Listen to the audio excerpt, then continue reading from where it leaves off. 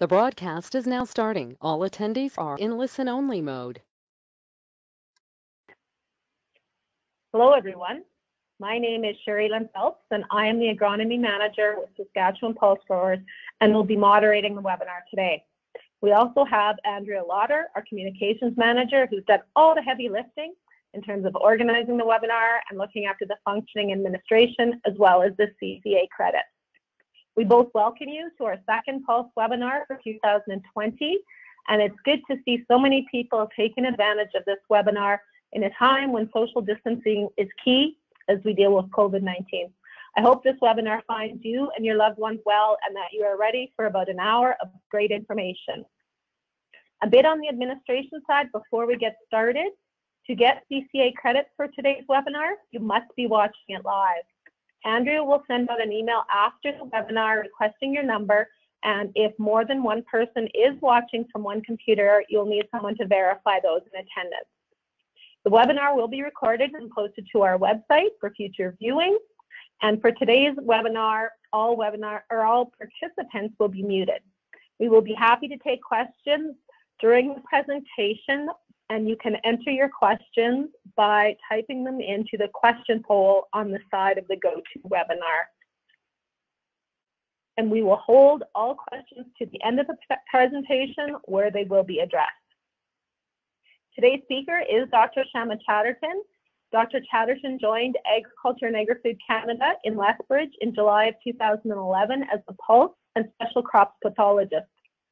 Her research focuses on management of root and foliar diseases of pulse crops and molecular diagnostics and identification of soil-borne pathogens. She currently leads numerous research projects on pea root rot, white mold of dry bean, and chocolate spot of Fabidine. Besides her passion for pulse diseases, she also has a passion for cooking with pulses, and particularly trying all sorts of different tricks to get her kids to eat them.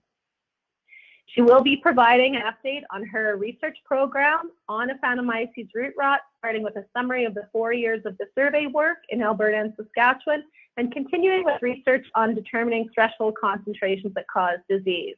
And finally, the field distribution of Aphanomyces. She will address challenges and the lessons that have been learned from her research trials, aimed mainly at evaluating management options for Aphanomyces root rot to help us agronomists, as well as certified crop advisors, as well as growers in terms of dealing with the problem. I will now turn the presentation over to Dr. Chatterton.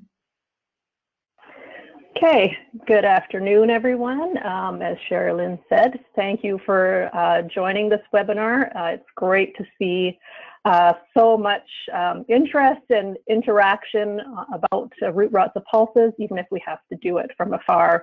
I think this webinar was very well timed as we're all learning to do things virtually on the internet. So I'm going to start out here just showing an overview of what I'm hoping to talk about in the next 50 minutes or so, with leaving hopefully about 10 minutes for questions at the end. So I've given a lot of presentations on root rots in the past few months, and so I really tried to focus on a few different aspects. Maybe some of you have already seen my presentations before, and I didn't want to have a repeat. So I've really tried to drill down for this presentation on some of the biology of both Aphanomyces, Eutyches, and Fusarium species. So I'll be looking in detail at some of their disease cycles, what makes them very successful pathogens. Then we'll look at the host range of both of these different pathogens, and then look at some of the interaction and how that is contributing to our problem. And then I'll hope to spend about 10 to 15 minutes or so at the last bit of the presentation giving a research update on some of the field trials. This is something that I presented recently at the Plant Health Summit in Saskatoon, so I didn't want to repeat that and focus too much on the same things. So just starting with a general introduction of root rots of pea and lentil. I think by now we all know that this has been a widespread problem in the prairies, Alberta, Saskatchewan, and Manitoba since about 2011, 2012. We really started to see those pick up in 2013, where we see extensive yellowing of field crops. We often see it starting in patches and then spreading here throughout the whole field. And here we can see how it's kind of a hilltop here, and you can see the yellowing start to move down as you get excess moisture. And then when we pull those roots for both peas and lentils, we see a lot of degradation and decay of the root system, particularly for peas in advanced stages. You'll often see that there's no roots left at all. And then if there are roots, there'll be a huge loss of the root mass. You see this honey caramel browning and often this blackening of the taproot. And as I go on and talk about some of the symptoms of Aphanomyces and Fusarium, it'll become clear why we see that. And then here's an example for lentils. Sometimes they don't look quite as distinct as it does on peas, and maybe the damage isn't quite as severe, but certainly we see the same impact on yield. And here we can see that sort of blackening, browning of the taproot, and then the loss of the lateral root mass. And so I'm going to start off with talking about Aphanomyces euteiches, which I think by now has become a household name for anyone that has that grows pulses or has grown pulses for a number of years. And this was kind of our unexpected surprise, as I said, in about 2012 in Saskatchewan and 2013 in Alberta. We really started to pay attention to this pathogen, and that is when we first reported it in these provinces. So what makes this such a damaging and destructive pathogen, and why was it suddenly present everywhere that we looked for it in a lot of these pea and lentil crops? And so to understand that, we have to look at the biology and understand the disease cycle of this pathogen. And it's a little bit unusual because this pathogen falls into a group that is called the water molds. And as we look a little bit into the life cycle, we'll understand why it's called a water mold. And so the pathogen starts, our primary inoculum here, our initial inoculum, are these oospores that you should be able to see on your screen. They're very thick-walled. They kind of have this dense lipid droplet in the center, and that provides them the energy they need to be able to survive a long time. And then they have this very thick double cell wall surrounding the center, and that really makes them resistant to a lot of environmental degradation and be able to survive for a long time. And so these oospores will sit in the soil, go into dormancy, sit there for a long time and really do nothing until we add some of the key ingredients. And those key ingredients are a susceptible crop, in this case, pea and lentils. And a few slides later, I'm going to talk about maybe what some of those other hosts are as well. And so once you plant a pea or lentil into this field and the seeds start to germinate and you have these nice juicy roots sending out a lot of signals, that tells the oospores that they can germinate because there's a food source for them. And so the oospores will start germinating, but they won't really do too much until you also add water. And so once you get this mix of water and nice juicy pea roots, the oospores start doing their thing. And what they do is they germinate to produce these long structures. And this is a nice picture here.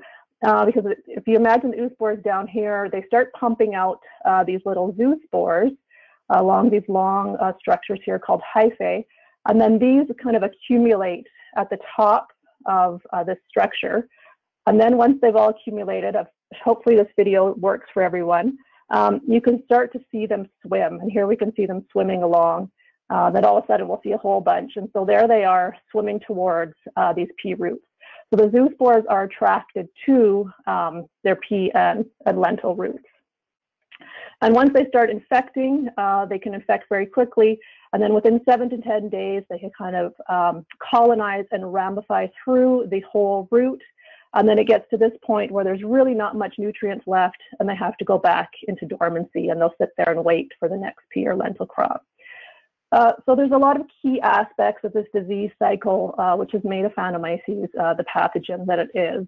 And one of those is that it, as I said, it requires the presence of a host to break dormancy. And so what that means is that it can be very long-lived in the soil until you have your next susceptible crop.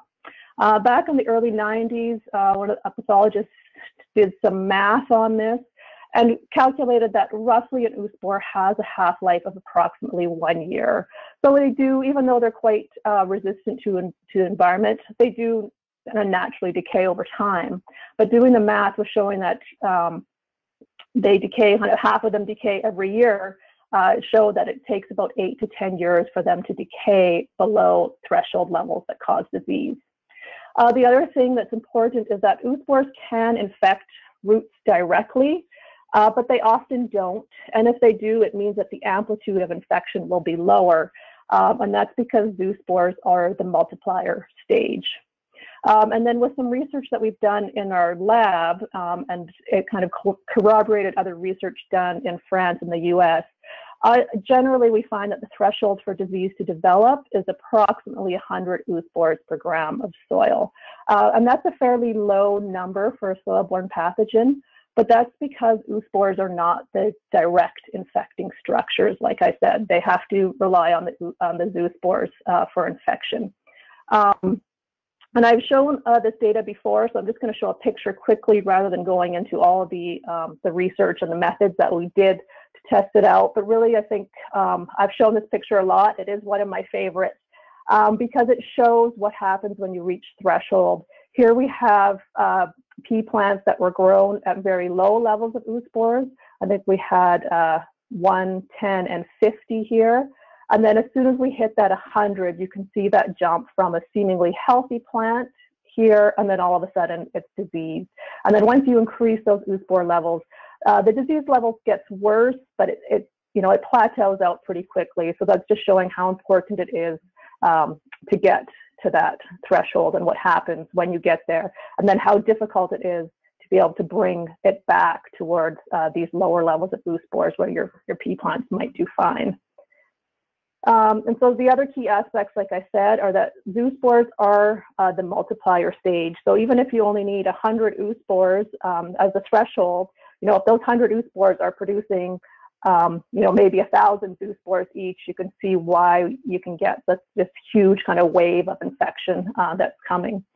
And then the zoospores do require saturated soil to be able to swim and find those pea or lentil roots. And so oftentimes the ooze spores can germinate, but they'll just sit there until you get water. And then once the water's there, you can get infection very quickly. And so this is why infection can occur at any time over the growing season, because basically when there's water there, the zoospores will be active. It's important to note, and I think everybody does notice by now, is that lentils are just as susceptible as pea. I do tend to focus a little more on pea as I talk through my presentation, and that's just because we're doing more of our research. But it's important to remember that lentils are just as susceptible and are not kind of an acceptable rotation crop with peas because you will just increase Aphanomyces. And so based on some of these aspects of the disease cycle, what we can hypothesize, and certainly what we've seen, is that soil moisture, the presence of adequate soil moisture or excess soil moisture in the growing season, and the crop history, so how many times you've grown a pea or a lentil crop in a field, are really the most important drivers of disease, and that's really what's going to determine your risk. It's some of the unknowns of the Aphanomyces disease cycle, and these are things that we're starting to try to focus on a little more with the research to really drill down into some of the fine details. Is currently, we don't really know what that decay rate of ooze spores are. Like I said, there was a paper in the early 90s that sort of calculated it mathematically, but it's never been looked at in the field to see how quickly these are actually decaying and how different soil environments might influence that. So if we have extreme dry conditions that we've had in the past couple summers, or sometimes even extreme wet conditions, if you can get anaerobic conditions, really cold soil temperatures in the winter, how these are all allowing ooze spores to decay, or how they react under those conditions. And then in order to do that, it's really important to be able to measure the viable ooze spores in soil. Some of our detection and quantification methods right now, we're just measuring everything that's in there, and we don't know how many of those are actually viable. So in order to create better thresholds, we need to understand how many are actually viable in the soil at a time. And then I said that crop history was a very important driver of disease, but it's been really hard to kind of find and collect data on specifically on that to know, well, what is the frequency of pea or lentil crop that leads to kind of reaching or surpassing those inoculum thresholds. And it's difficult to do that because it's been difficult to collect kind of historical data going back 20 to 25 years to see how often pea or lentils may have been grown in a particular field.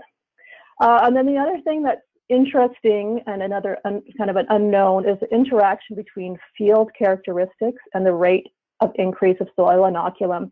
You know, we've talked to many producers or surveyed fields where they have one field that looks just fine and another field that can have a lot of Aphanomyces, and it's really hard to know sometimes what is the difference between that. And we've tried to do some correlations and haven't really come up with any clear answers on what some of those soil characteristics are that might lead to a field being a lot more infested than another. And then the other one is alternate hosts, and I'm going to talk about that in the next couple slides, is whether some of the other legume crops might be contributing to inoculum potentials in the soil. And so I'm going to focus on host range of Aphanomyces, particularly on alfalfa. And this is because I've gotten a number of questions about this in the past. Really this year, it's really come up as an important question. And it's something that we don't quite have a handle on, and partly because there's not a lot of information out there about alfalfa.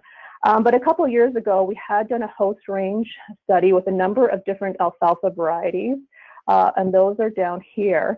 The problem is it's really hard to kind of gather the data on what alfalfa varieties are most commonly grown. So these were ones that we were able to pull from the breeding program at Lethbridge. And so if we look at meadow here as P, I used it as our positive control. And what I've done here is looked at the difference from inoculated, the disease severity of a inoculated plant versus a non-inoculated plant. And that's partly because alfalfa doesn't establish very well in the greenhouse. So the roots look a little bit iffy anyway. So we had to look at how did that compare to non-inoculated. And so we can see meadow is very high, but then alfalfa, you know, we kind of see the numbers all over the place with these different varieties. So there does seem to be some differential kind of resistance susceptibility. And then we also looked at measuring oospores in alfalfa to see if, you know, to indicate whether they're a good host or not. And I plotted the oospore bars here in this light green against this axis here. And what's interesting is that there really doesn't seem to be a clear correlation between the number of oospores that we can measure in the roots versus the disease severity. So for something here like AC Dalton, which had fairly high disease severity, and you can see that in the picture here, the roots really didn't look that great. They had actually a fairly high level of oospores, so we know that that would be a susceptible variety. But then AC Blue Jay here actually had very low disease severity. The roots look quite nice. These are the inoculated roots here. They actually supported a fairly high level of oospores. Now I should mention that I didn't graph the number of oospores for peas because it was about up to 75 or 100, and the graph would they just shoot off the graph. But so definitely lower levels of oospores in alfalfa than pea, but we can see that some varieties do support that. And if we go back and look at the literature, I think what's interesting is that there is kind of a relationship between where the Aphanomyces isolated originated from and what its pathogenicity is. So if we look at Aphanomyces isolates from peas, we can see that they are pathogenic to peas and to alfalfa and not so much beans. But then if we look at Aphanomyces isolates from alfalfa, they fall into different races, a race 1 and a race 2 that have been characterized. And so Aphanomyces isolates of alfalfa from race 1 are infective to pea and to alfalfa, whereas Aphanomyces isolates of alfalfa that are race 2 are not pathogenic to peas, whereas they are to alfalfa. So there's a complicated story here with alfalfa that I think we haven't quite figured out, and maybe we'll try to look to do that in the future. And then what's interesting is that in the US, alfalfa varieties are labeled whether they're resistant to race 1 or race 2 of Aphanomyces, whereas Canadian varieties, I guess it hasn't really been a problem. So they haven't been tested. Maybe we have some of the same varieties in the US, but kind of that response is unknown. And then without getting too much into it, we did test Centlan and fenugreek and found that these appear to be resistant. Same with chickpea, soybean, and faba bean, and I'm going to talk about those later in the presentation. And then the other thing is that we tested a number of legume species that kind of have interest in this cover crops, and I know there's a lot of growing interest in using cover crops now for sustainable agriculture. And so we just wanted to caution the choice of cover crops, particularly legume cover crops, because some of them can be a very good host for Aphanomyces, and that particularly is the vetches. So we can see here all the vetches had very high disease severity, and when we looked at the number of Aphanomyces in the roots, they were very high, sometimes even higher. If we look at pea down here, we can see that chickweed vetch had very high levels of Aphanomyces. So caution on vetches, use a cover crop, and I know sometimes vetches can be weedy species as well. And so, you know, that would indicate maybe some ways that Aphanomyces is being maintained in fields. And then we also looked at clovers, and clovers weren't as clear cut. Some of them, you know, had very low disease severity, but then we could detect Aphanomyces in the roots. And then others, low disease severity, but also no Aphanomyces. And so just a word of caution, I guess, on choosing cover crop species. And then just what these look like. Here, yellow blossom and crimson clover, which did support some Aphanomyces. We can see that the roots actually looked very healthy. And then something like Berseem clover, where we didn't find any Aphanomyces, the roots actually had some sort of root rot, maybe caused by something else. And then Persian clover was one that we were unsure of. And then the vetches we can see look really not very good at all. You know, the disease severity would be on par with what we see with peas. So again, caution there. So next I'm going to talk just very briefly about a project that I did in collaboration with Dr. Luke Baynard at AFC and Swift Current. And what we did here was try to correlate some of the factors, soil factors, some of the soil characteristics, and relate that to Aphanomyces buteiches levels in the soil in Saskatchewan. And this was done in conjunction with our 2016 root rot survey for pea and lentil. And so basically anywhere where you see a circle is where my group had gone out and collected roots, surveyed them for Aphanomyces, given them a disease severity rating. And then Luke's group went out and soil sampled from all of these. And so anywhere you see a big red circle, that means those had very high levels of Aphanomyces in the soil. Orange, a little lower, and then if you get all the way down to these, the little small green circles, it means fairly low levels. And so they took all these, after we had characterized both the root rot levels and the Aphanomyces levels in the soil, we wanted to see how that related to crop. So that was pea or lentils. To some of the soil properties, and then also to cropping history. So I'm going to show you some of that data now. And we'll start out with what we saw with the root rot surveys for pea versus lentil.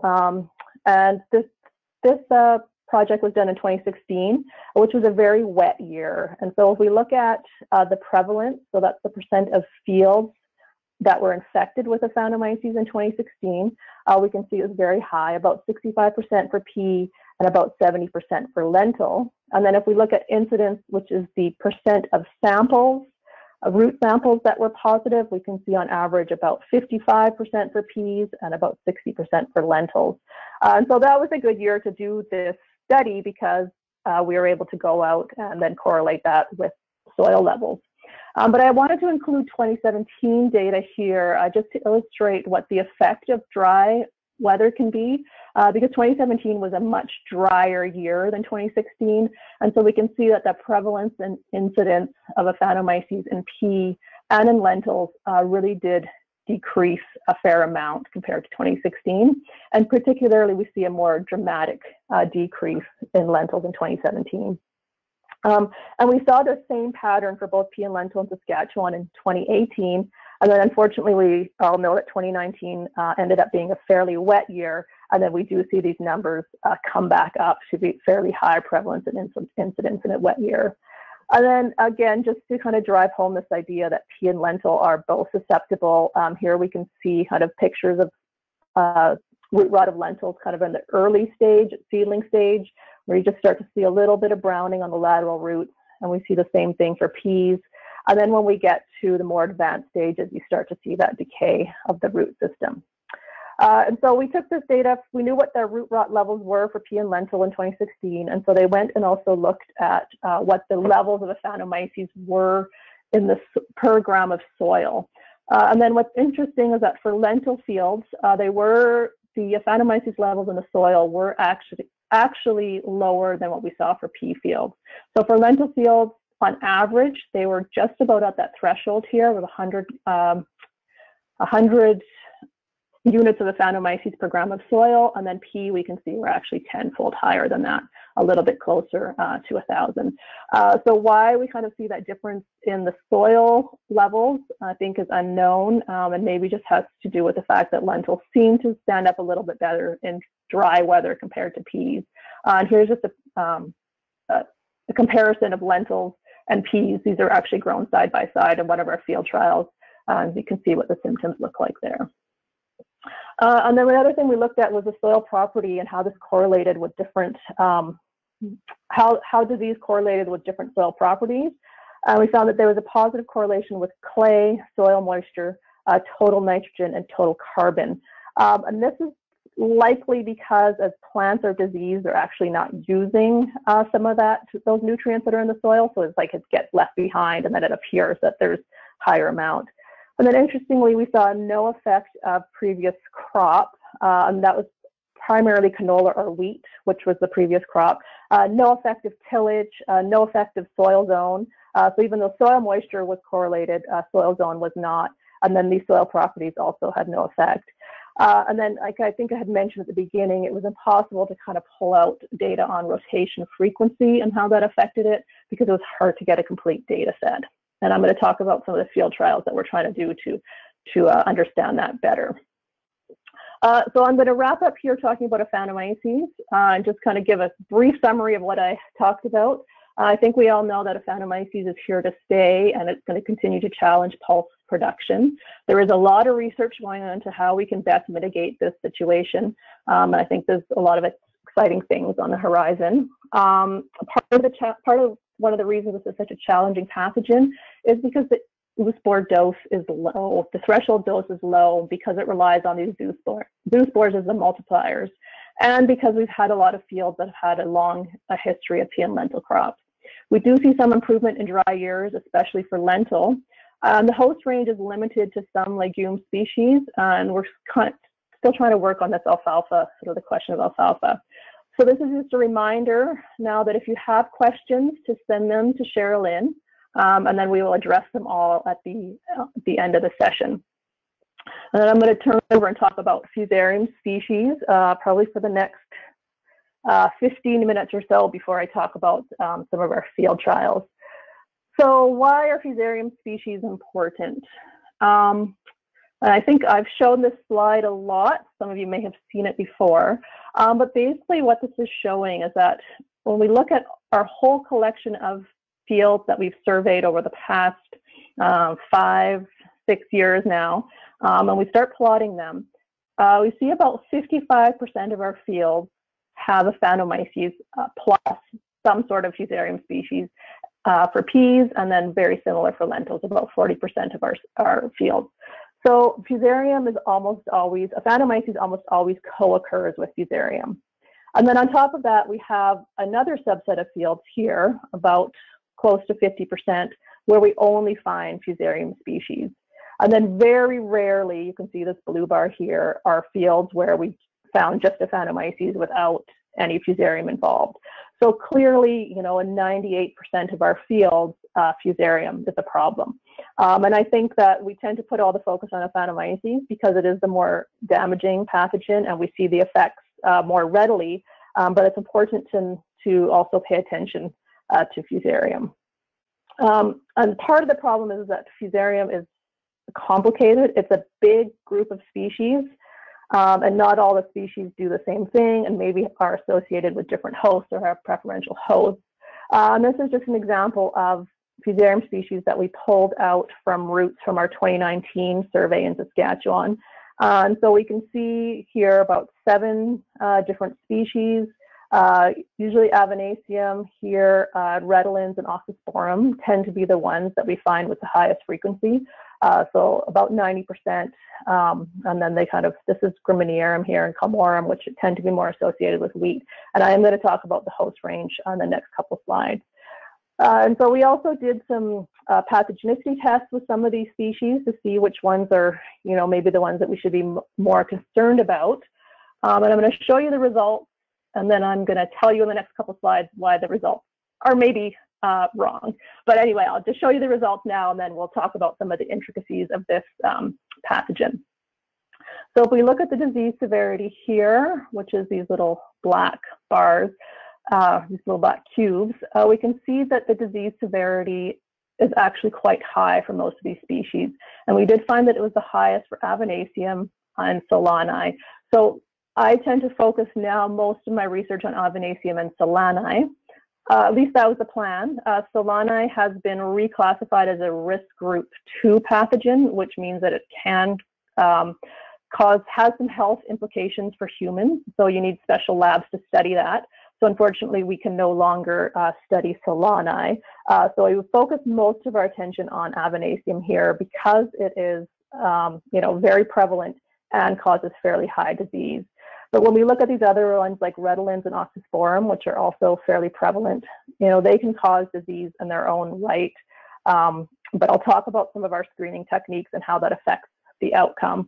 And then we get some of the other ones like acuminatum and calmorum, which are moderately pathogenic. And we unfortunately didn't test graminearum for pathogenicity on P. So I'm going to talk about the Fusarium disease cycle now. And first it's going to seem really simple, and then I'll show you how much more complicated it gets. So Fusarium, this is fairly general because there's so many species, but Fusarium can also produce resting spores here called chlamydospores. They are not as resistant as the Aphanomyces oospores, and Aphanomyces doesn't actually produce resting spores, but all Fusarium species produce these kind of spores, which are called macroconidia. And so this is kind of the initial inoculum, and these will be present in soil. Unlike Aphanomyces, in order for a Fusarium root, or in order for a root to come into contact with Fusarium, it actually has to grow through the soil and then hit that inoculum structure as it's growing. So it's not like Aphanomyces where you can have, where it's not moving towards the root has to grow towards the inoculum. And so once the root comes into contact with one of these inoculum structures, then you get disease.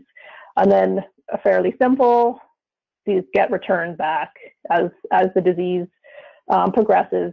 These structures get returned back to the soil. But as I said, it's simple, and then it gets complicated because there's a lot of unknowns in our Fusarium disease cycle. And one of them is the role of seed contamination and how that impacts root rot. I think a lot of the data that comes out of the seed testing labs shows that Fusarium, Aphanomyces particularly, can be quite high on pea seeds.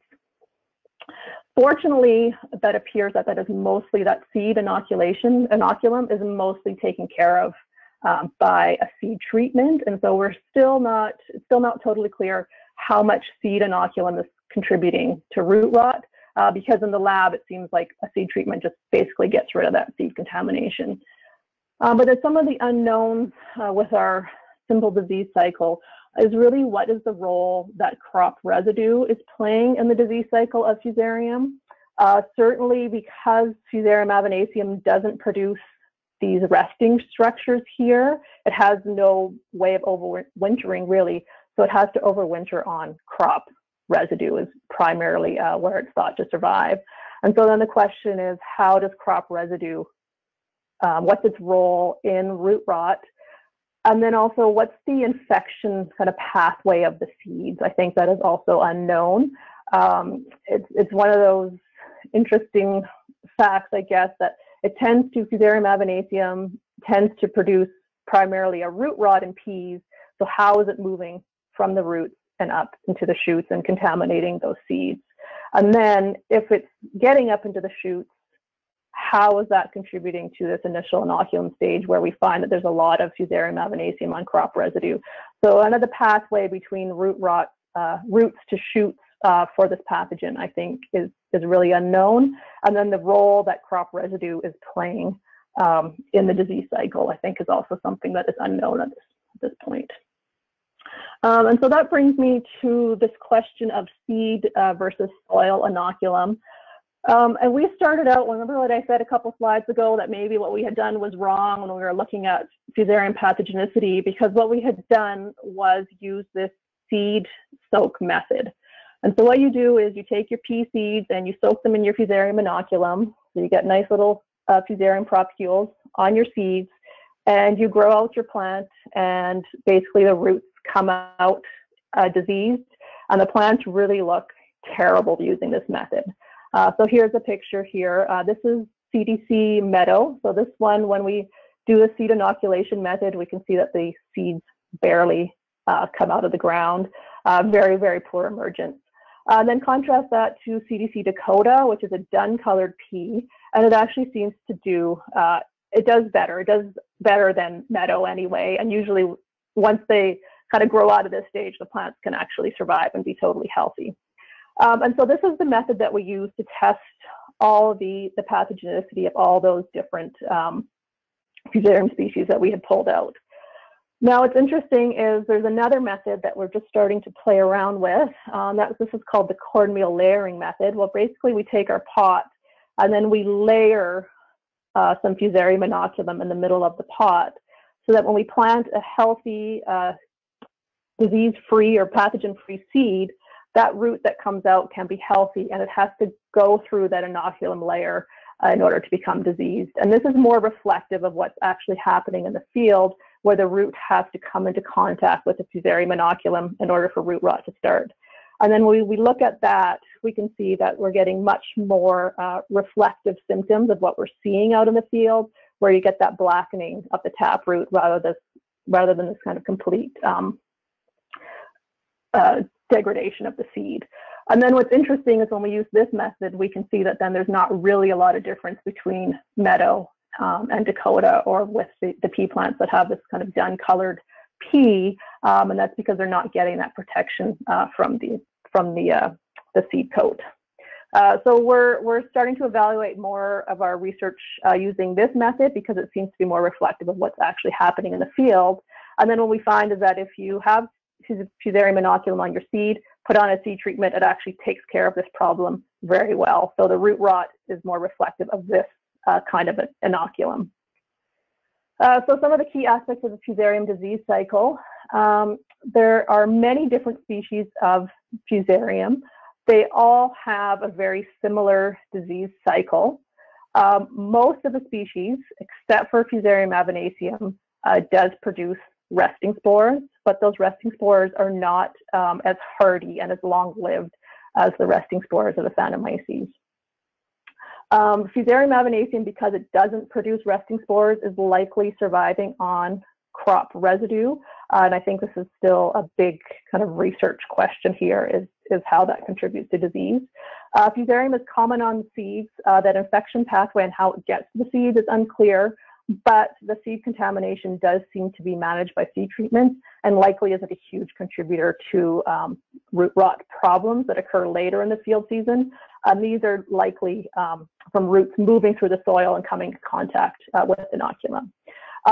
But because of this difference in susceptibility of pea plants, if they've been infected by a seed versus a root infection, I think it's very important that we pay attention to that when we're doing some of our research and some of the conclusions that are drawn from that research. So next I'm going to talk about the host range, particularly of Fusarium solani and Fusarium aphanomyces, because like I said, those are the ones that appear to be the most aggressive. Fortunately, we did this work with Fusarium solani before it was reclassified as a risk group 2 agent, so we were able to pull a little bit of data out on it. And what we did was we wanted to look at the host range of these Fusarium species. First, we looked at pulses, and then I'll show you some data later on some non-pulse crops. So we looked at soybean here in gray, fava bean in black, chickpea, a few different varieties of chickpea here in yellow, a couple different types of lentil, and then also pea here as our susceptible check. And what we can see is that we looked at emergence, and then we looked at disease severity over here. Soybean did very well in the presence of Fusarium solani, whereas fava beans did not. Fairly poor emergence, fairly high disease severity. Chickpea really seemed to be dependent on the cultivar, with Consol doing quite well, and then Orion didn't even emerge. And then we can kind of see that we couldn't even take a disease severity for Orion since nothing had emerged. And then lentils, again, did quite well in the presence of Fusarium solani, very high emergence, very low disease severity. And then if we look at Aphanomyces, very similar pattern. Soybean, very good emergence, very low disease severity in the presence of Aphanomyces. Fava bean, fairly low emergence, fairly high disease severity. And then the same kind of differential response with chickpea, whereas in this case, leader, we didn't get emergence at all in the presence of Fusarium aphanomyces. And then certainly we saw that the emergence was reduced for the other varieties. And then for the red lentils, again, we see a reduction in emergence with Fusarium aphanomyces, whereas disease severity wasn't very low, was fairly low. And then a green lentil here in Power actually didn't seem to have any effect of a Fusarium aphanomyces. So I guess more of a complicated kind of host range for these Fusarium species that really seems to be dependent on cultivars. And so then I get the question a lot about Fusarium species and other crops. And again, this is a very complicated question and a complicated answer. And so I've tried to make it as simple as possible. And basically for Fusarium solani, we can say no, it does not, we don't see it on other crops outside of the pulse, outside of the pulses that I showed you before. And that's because Fusarium solani is kind of broken up into these different strains or isolates, and different isolates have different hosts. So for our part, what we mainly see on peas is Fusarium solani. It's called Forma specialis pizzi, and that means that it's specific to pea. So we don't see it on some of the other non-pulse crops. But then even though it's supposed to be specific to pea, as I showed you on those previous slides, you can see it on some of the other pulse crops, particularly fava bean seems to be susceptible. And then for Fusarium aphanomyces, I think this is kind of the big challenge and question right now, is exactly what its cross pathogenicity is. So I'd say yes, it's on other crops, but, and I'll show you the but on the next slide, you know, it's been reported on cereal grains. It's becoming increasingly a part of the Fusarium head blight complex. I think a lot of the cereal pathologists aren't exactly sure what it's doing on there or how it's contributing to the Fusarium head blight complex, but certainly they find it in Canada, France, Finland, a lot of more reports of this aphanomyces coming up more and more on cereal grains. It can be a pathogen on canola causing root rot, but it's not a huge problem. I think there was some reports of it maybe in the early to mid 2000s, and then it hasn't really popped up again. We see it causing some even diseases on potatoes and tuber storage diseases. So it can be quite a broad host range of crops. But when we took our pea isolates and we tried to test them on cereal and canola crops, we really found that they weren't that pathogenic. And I'm not showing you the whole list of we tested a whole bunch of different cultivars, and just for brevity's sake here, I've just shown a small list.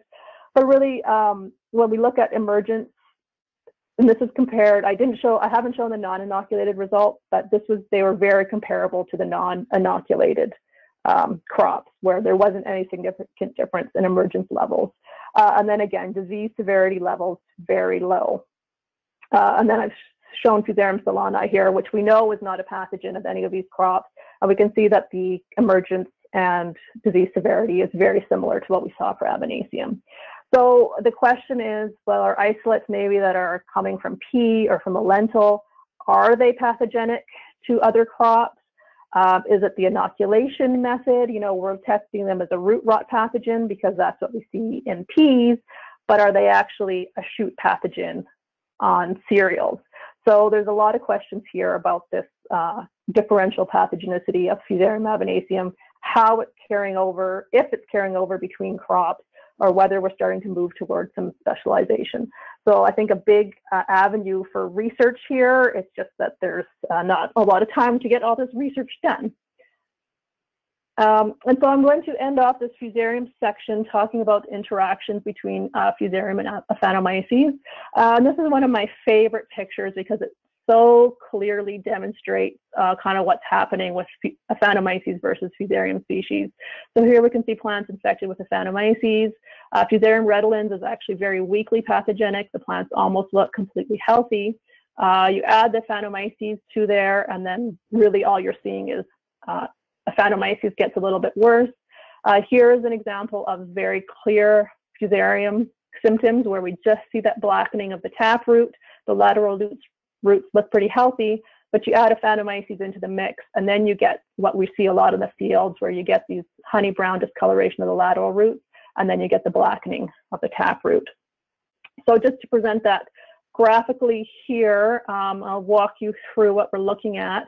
So first, disease severity with check, very low, and then disease severity of Aphanomyces, very high. So our max on the scale here is 5. And then if we look at Fusarium redolens, again, disease severity very low, comparable to the check. You add Aphanomyces in there, and it's higher, but not really that much higher than Aphanomyces on its own. And then it starts getting interesting over here. So Fusarium solani causes a lot of disease on its own. You add Aphanomyces, and you see that disease severity levels are starting to creep up. The same with Fusarium avineum, causes a lot of disease on its own. You add Aphanomyces, and again, here not significantly different, but we can see the disease severity levels creeping up. And then the last bar here, when you put all 4 of your pathogens together, we can see that the disease severity is significantly higher than what we saw with Aphanomyces alone. So having all of these pathogens together is really drives that severity, and is why we see so much damage in the field. And then the other interesting thing is we've been tracking how the changes over time. And in June, we see very high levels of Aphanomyces on the roots, fairly low levels of Fusarium. And this would be about mid-June, about 6 weeks after planting or so. And then if we look at if you look at the roots, they look very classical Aphanomyces symptoms. And then if we look a little bit later towards flowering, kind of July, mid-July, you can see that those Aphanomyces levels are going down, and that it's being overtaken by Fusarium, and that's when we really see it start to increase. And that's when you start to see roots look like this, where you get that blackening coupled with this honey brown discoloration. And so part of the problem, I think, why Aphanomyces was missed for so long was that we were often going in and doing surveys in mid-July. So usually it was after flowering is when you see the root rots look the worst, because they look like this. But if you're going in July, really all you're pulling out is Fusarium, and then thinking, well, Fusarium was the problem, and we're missing that Aphanomyces. So I'm just going to wrap up this section on Fusarium, and then I'll move on to field trials. And so basically, in summary, we see that there's many different species of Fusarium that can contribute to the root rot problem. And this is why it's been difficult to tackle this problem. It's hard to research. It's hard to know where to even start researching when you have so many species involved. And so I've tried to simplify things by mostly focusing on Fusarium avineum in the lab for research. But Fusarium solani is also a very important component of this complex. It's just really hard. It's much harder to research. And I think that there's still a lot of unknowns in Fusarium and how it's contributing to root rots, particularly the cross pathogenicity of isolates between crops. Are we starting to see some host specialization, or is Fusarium avineum equally pathogenic to all of our crop species? What that role of residue is, whether it's contributing to root rots or not, and then the movement and that pathway for seed contamination, I think, is still fairly unknown. So this is just a reminder again that if you have any burning questions on this Fusarium section, to get them in to Sherilyn, and we'll address them at the end. So now I think I have, a few minutes to talk very briefly about research. So this is basically everything that my lab is researching right now. If I was to talk about all of that research, we would be here for at least another hour. I'm not sure if anybody wants that, even if maybe none of us have much else to do right now while we sit in our houses. Anyway, so I'm going to just focus today on some of the field trials that we're doing with alternate pulse crops, and really how that plays into this idea of rotation. And then also just a little bit of work that we're starting to do on liming. Just a very quick kind of Coles Note version of inputs. We looked at a number of different seed treatments. We looked at phosphatrol, we looked at edge. We really were not able to pull out any significant differences, consistent significant differences from any of those treatments. So I didn't want to get too much into those results today. And then cover crops. This has been a challenging trial that I think can give us some really important information, but we don't have any data on that yet. And hopefully next year we will be able to, or sorry, this year, if we're allowed to go out into the fields, hopefully this year we will have some data from that cover crop trial. So I'm going to talk about some of the field trials, and I think a lot of people might be familiar with this already, but just as a reminder, it's challenging doing field work because inoculated field trials just do not work. We can actually inoculate with Fusarium, no problem, it takes really well, but for some reason we cannot seem to inoculate with Aphanomyces. We put down raw disease roots, we put down oodles of oospores into our a field site, a government field site, and just haven't been able to get the disease to take. And so we've had to go out to producers' locations to perform these field trials, but it means that we have no healthy check, but we have been able to play around with length of time out of peas, so kind of superimpose this idea of rotation onto our field trials by choosing fields that last had peas at different times. And so what we're looking at is rotation frequency and also inclusion of a non-host pulse crop as part of that rotation. So we selected sites that would give us kind of a 1 to 8 year break between a pea crop by the time we're finished the trials. And so, right now we're kind of recommending a 6 to 8 year break between pea and lentils. And so this will help us to see if that is a valid recommendation or not. And so we've chosen fields that will give us those different numbers. And then we use cereal and canola just as our standard rotational crop. And then we add in an alternate, with or without an alternate pulse crop. And we've chosen different pulse crops for different locations just because we couldn't have trials that had like 120 treatments. And so in Swift Current and Lethbridge, we're using chickpea as our alternate pulse crop. In Saskatoon and Macomb, we're using fava bean as our alternate pulse crop. And then in Redvers, Brooks, and Morden, we're using soybean as our ultimate pulse crop. And then what we're doing is assessing the roots of these different pulse crops and our pea checks on the soil for pathogen levels. And so I just have the first year of data from 2019. And what this is showing you is we collected soybean and pea roots from these two different locations.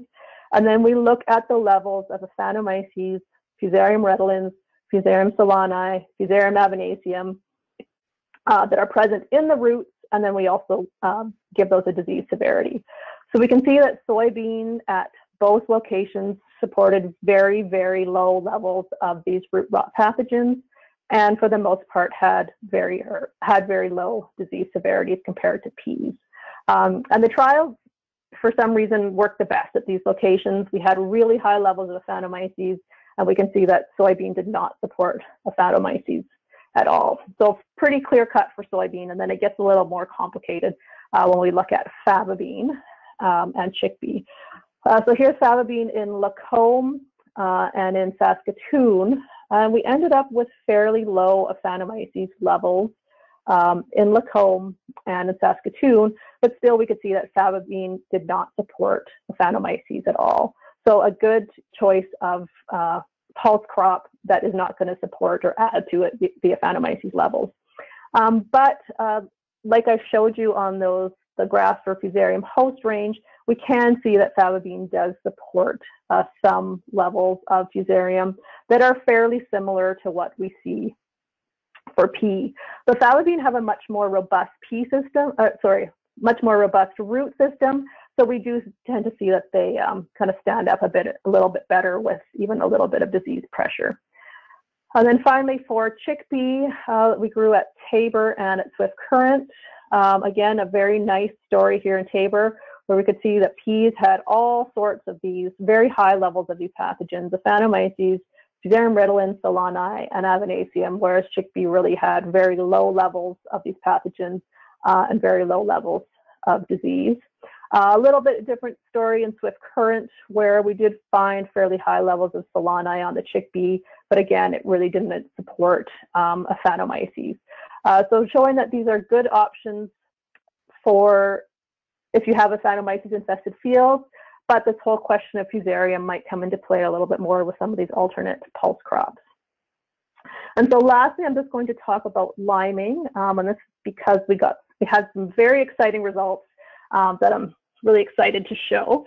And so the whole idea behind liming, or really the use of a calcium supplement, is that it has been shown that calcium can prevent oospores from germinating to produce zoospores. So for whatever reason, calcium seems to inhibit production of zoospores. Liming has been widely used in the US and the sugar beet operations to manage Aphanomyces root rot, and I think it's pretty standard practice for sugar beet growers to use it there. The problem is a fairly high dose is needed to get those calcium levels up. And because sugar beets are grown with tillage anyway, this whole question of whether you need to till in the lime is unknown, but it does seem to provide long-term effects. I think they've shown, you can add it once and you get an effect for about 5 years. There's also evidence that it's effective against clubroot, the liming, and that's more to do with pH than calcium. But it would be really great if we could manage these two diseases with one operation. So we did some greenhouse trials and are hoping to maybe get out into the field this year. We'll see whether we can get back to work in time for doing field trials. But we really saw some nice results with one of these lime products, a hydrated lime. I think this is the one that has fairly quick acting calcium. We can see a really nice dose response here, that as we increase the lime levels, you can see disease severity goes up from very high to very low, whereas we didn't see that same response with some of the other formulations of lime, and I think it has to do with calcium availability. And then in reverse, what I was really happy to see, because we've barely seen this in trials with any other product, is that we really saw an increase in that root weight as well. So again, we saw disease severity go down and we saw the root rates go up quite nicely. And I didn't see quite that same effect with the other products. This is just what it looks like, a picture of what it looks like. Look at this here, these higher levels of lime, almost completely clean roots. And really what we're seeing here is a little bit of Fusarium, not really an effective Aphanomyces when we see what that was like in naturally infested soil without any of this hydrated lime product. So just in summary, I didn't show you the data, but we haven't seen seed treatments. Their efficacy has been fairly variable, not really any consistent results there over the past few years. At some of our sites, we have seen a reduction in disease and increased yield after 6 to 7 years. So that's good and encouraging, because it tells us that maybe recommendation for 6 to 8 years will be correct and is valid. Soybean, fava bean, and chickpea are good pulse crop options for Aphanomyces for sure. But Fusarium is something that we're going to have to watch out for because it could maybe still be a problem on some of these crops. Just a reminder that if you are wanting to use legumes as cover crops, be careful on which ones you choose because they can contribute to the problem rather than helping with resilient soils. And then finally, I think the greenhouse results from liming are very encouraging, but we have to take that out to the field. So trying to summarize up the past 50 minutes in, oops, that was a little longer than 50 minutes, sorry. Just trying to summarize it all up, what we see is that Aphanomyces root rot is widespread across the prairies. The impact varies with moisture and crop choice. The inoculum threshold dose is low, and that makes it more difficult to manage. And unfortunately, our management options remain limited. Field avoidance does work. We've shown that we can reduce inoculum levels after about 7 years away from peas. The seed treatments aren't providing season-long control, and we are currently looking at research options to help reduce oospore levels. This is my lab group that does all the work for me as I come up with different crazy ideas for them to try. And then just thank all their funders and collaborators. And I'm sorry that I was trying to keep it to 50 minutes, and once I start talking root rots, I can't stop. But hopefully, yeah. Thank you, Syama. I think that was great information, and as a person who has seen a lot of root rot talks and stuff, it was great to see some new information out there that you've been working on, and some of the results coming out as well. So we have a few questions, and just a reminder, if anybody has questions, enter them in the question section on the side, and we will cover as many as we can in the next few minutes. So the first question is, will there be a checklist or a risk worksheet to help growers and agronomists determine the risk for root rot in their field? Yes, that is what, so our decision support system, that is what we are, the research is trying to work towards. And that's partly why we're trying to get a handle on, what that frequency of pea and lentil are in your field, because that'll be an important component. And then the other thing that I'm trying to develop is also a soil test. So as part of those other risk factors like soil moisture, previous crop history, I want producers to be able to go and take a soil sample, get their soil tested, and know what that ooze spore level is in their soil. It's turning out that it's much more difficult to do that than I hoped. We had really good results for 2 years, 3 years, I think, and then we hit this dry cycle, and then all of a sudden the results kind of fell off. So we're trying to come up with a more robust and accurate way of quantifying ooze spores. Thank you. Speaking of the lab tests and so forth, is there ability, can growers test the soils to know what Fusarium pathogens are present or test the roots? You talked about the Aphanomyces side, but can growers or agronomists send in samples and know what Fusarium pathogens they may have present? That's a good question. I can definitely do that in my lab, and I know that I have shared some of those methods with some of the seed testing labs, like 2020 or BioVision, but I don't know yet whether they are offering that test or not. So I might have to check with some of those seed testing labs to see if they are doing that. Maybe that's something that the Pulse organizations can talk to the labs in the various different provinces about and follow up with them. Yes, absolutely. Another question revolves around sort of the work that you did with seed quality and seed tests. And with tannins in the seed coat, your research suggests it only provides protection for seed-borne diseases compared to soil-borne.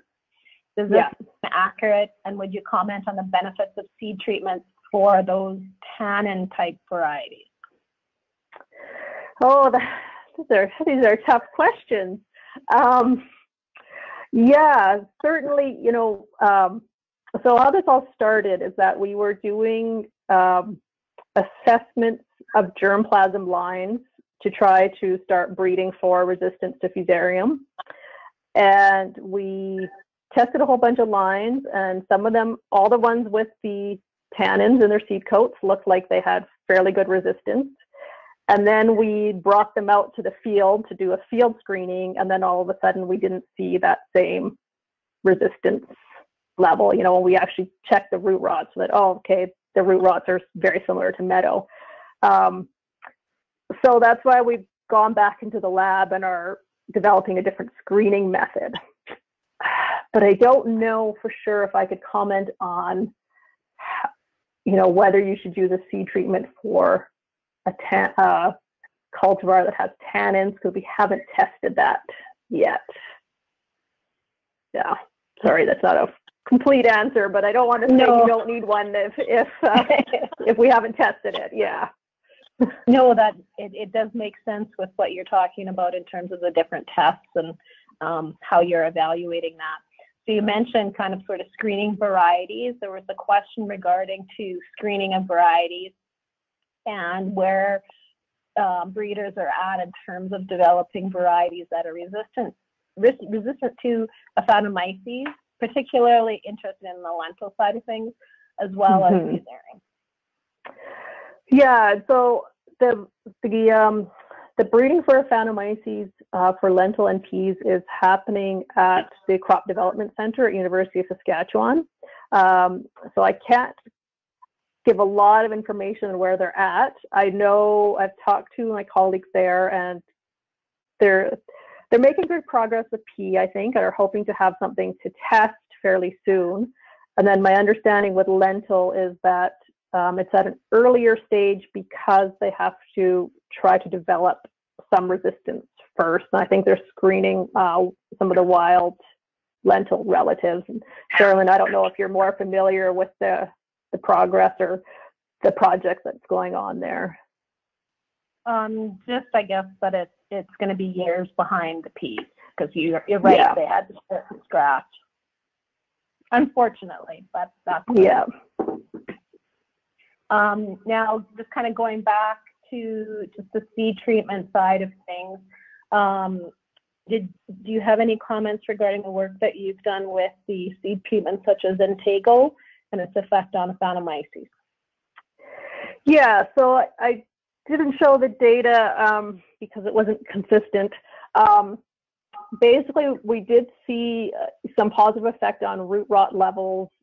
You know, it might have been 3 out of 8 site years, and particularly at the sites that had fairly low Aphanomyces levels. We did see an improvement in root rot levels, but it didn't translate to an improvement in yield.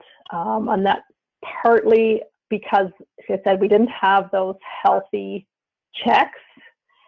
And usually you have to compare yields to both a healthy and disease check, and we just can't do that.